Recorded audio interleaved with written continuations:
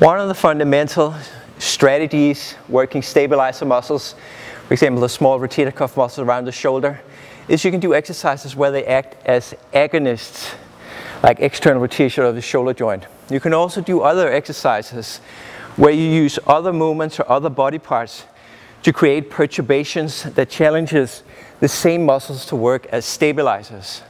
In this next exercise here, you'll see how in the bottom position of an overhead squat, I use a jump in order to create perturbations to the bar. So this is an exercise that builds stability in the bottom position of an overhead squat.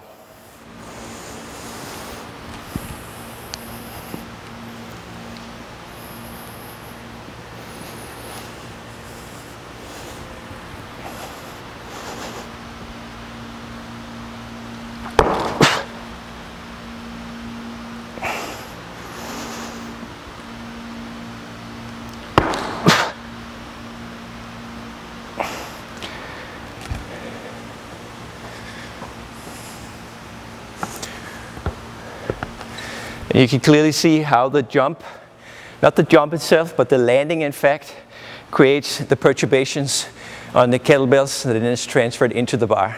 You can see the shaking and the challenge on the shoulder joint in order to maintain the position.